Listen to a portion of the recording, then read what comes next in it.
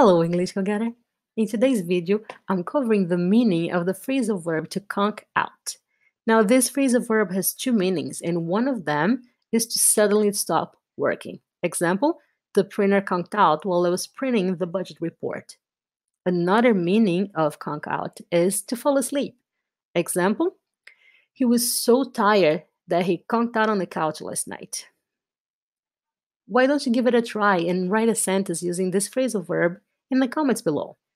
If you want to see more sentence examples, visit my website at englishgogetters.com. Now, don't forget to subscribe and hit the bell button. This way, you'll be notified every time I release a new video. I'll see you soon, English Go-Getter.